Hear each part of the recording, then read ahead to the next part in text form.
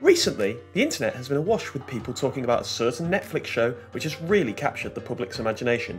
There have been hot takes, think pieces on the characters' motivations, and even posts trying to figure out exactly what everything was supposed to mean. Except, I'm not talking about BoJack Horseman. No, I'm talking about Netflix's recent reality show / free-week event, Love is Blind. After binging the series, I was left with one simple question. What the hell did I just watch? Seriously, Love is Blind is a truly bizarre format, a sort of composite of every popular dating show of the past 10 years mashed together to make something vaguely original. It takes the sincerity of first dates, the pseudo-relationship science of Married at First Sight, and the isolation and tension of Love Island and sticks them all in a blender in the hope that the resulting show will somehow cohere into a satisfying whole. And for the most part, it works. Partially because the show's back premise makes it instantly compelling, but also because Love is Blind is such a hodgepodge of different formats that it may just be the craziest dating show of all time. Love is Blind's basic setup is quite similar to Married at First Sight, in that it bills itself as a relationship experiment in which strangers impulsively get engaged after only knowing each other for a brief period of time. But it actually shares more in common with Naked Attraction, albeit in a reverse fashion.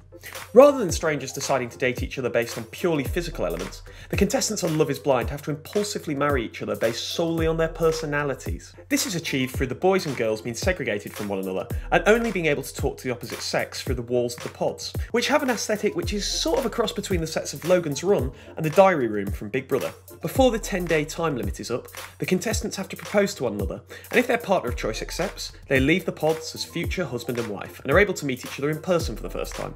Whilst 10 days doesn't seem a long time to determine whether you want to marry someone, most of these singletons get engaged way before the allotted time is up, like these two, who decide that they're each other's soulmates after just 5 days. Will you marry me? Oh my god, yes. Yes, Cameron. What I love about this show's casting is that Netflix has clearly taken the time to select people who totally buy into this show's insane premise. Most of these people spend their time touting the same platitudes about how they didn't expect this to happen or how they've always felt incomplete. Until now. It's more about what's on the inside. If that heart is beautiful, if your soul speaks to my soul. People here are falling in love through a wall.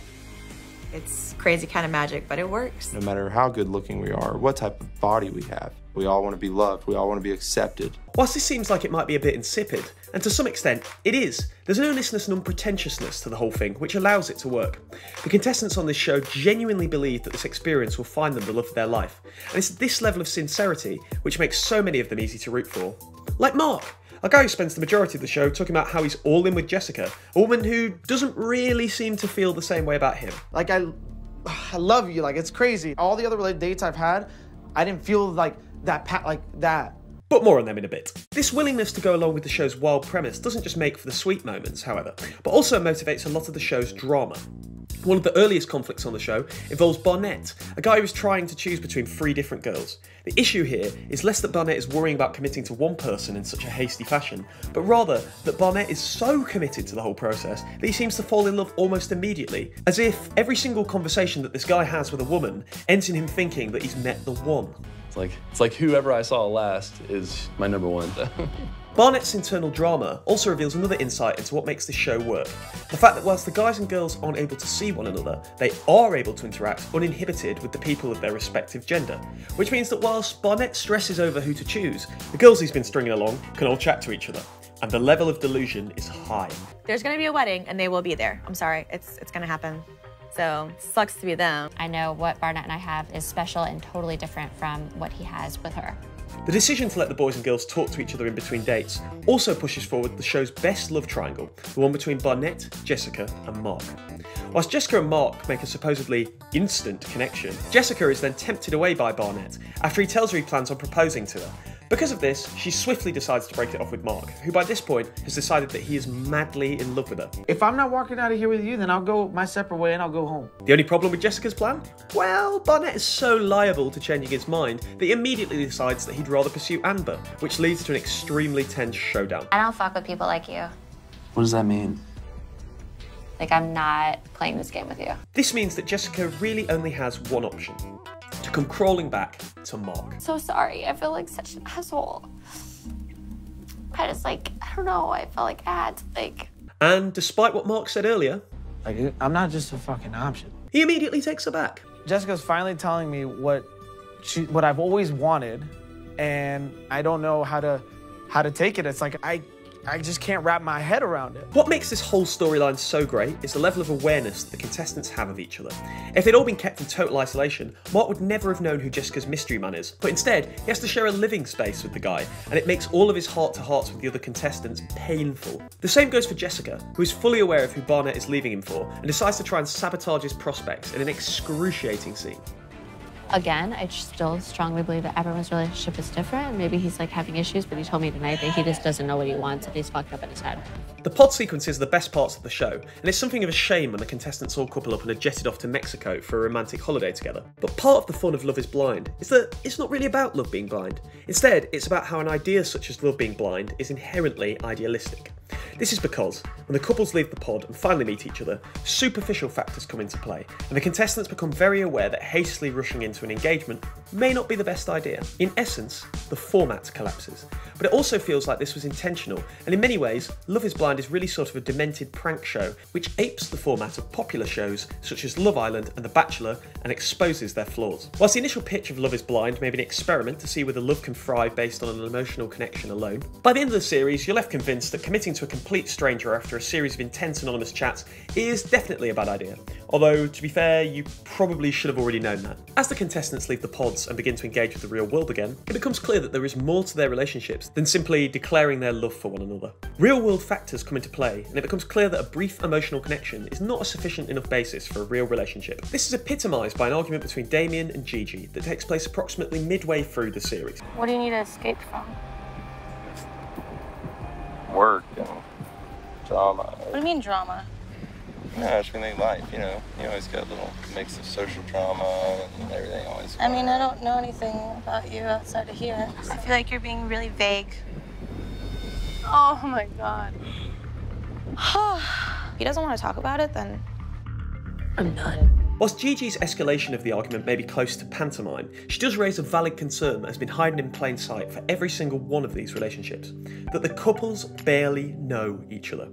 Whilst Damien's offhand remark about getting away from it all may seem just innocuous at first, it also highlights that, up until this point, their relationships have taken place largely inside a bubble in which their attraction for each other has grown without any form of external test. As it turns out, Damien's main concern is about potentially losing his job as a result of appearing on the show, and whilst Gigi does her best to console him, The expectations that you set for yourself, you've met them. At least with me, like, you're the most caring, like I said, like. it's clear that she doesn't really know what she's talking about. She doesn't know Damien enough to know how his boss will react. She doesn't know anything about what Damien's friends or family will think.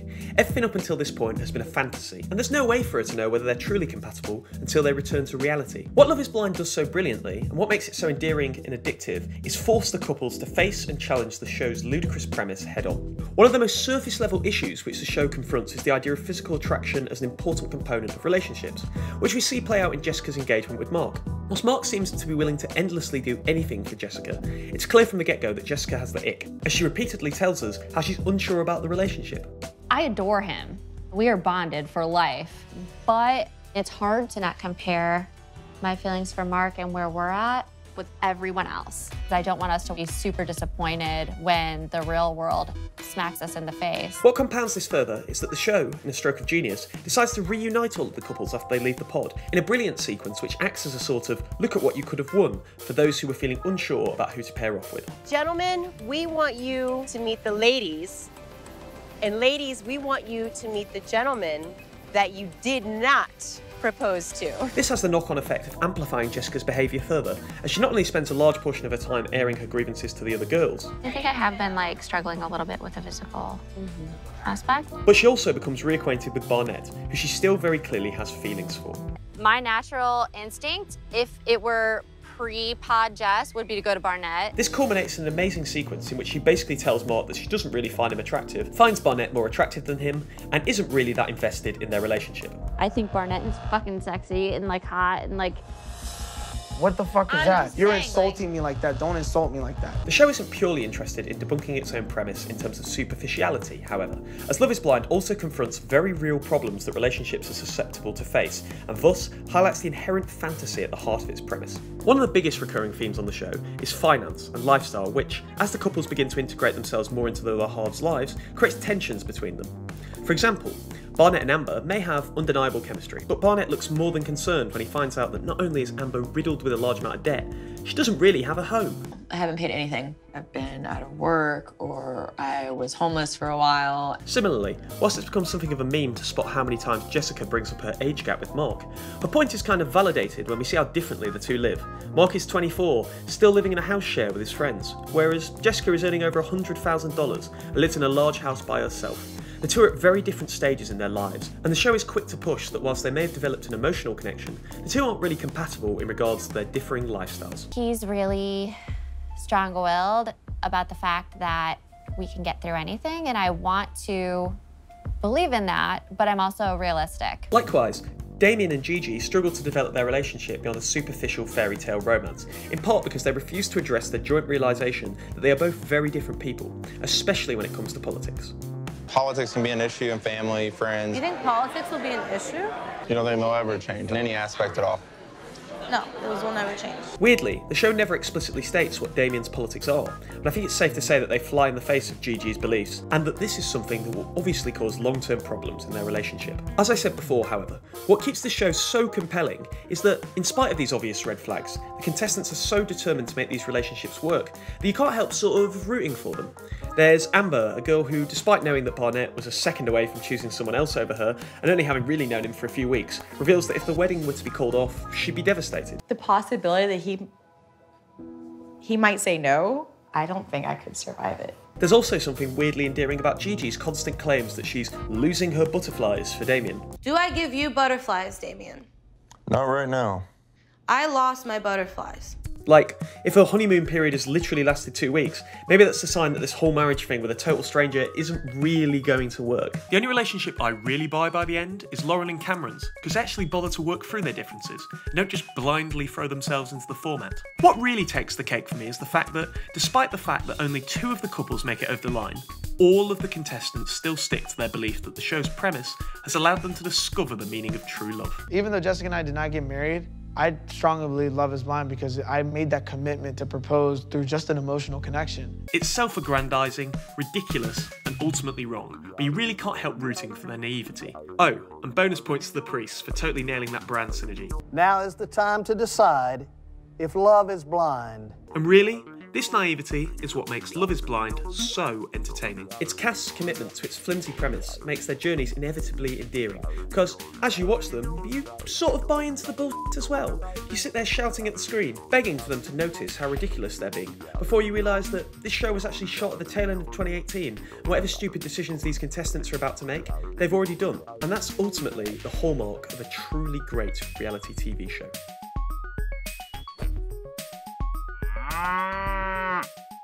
Thank you for watching another full fat video. Don't forget to click that subscribe button if you'd like to see more of our deep dives into reality TV. Also, huge thanks to all of our patrons, especially Dr. Chike, Jax Merrick and Mike Nandu. You're all amazing. Until next time, stay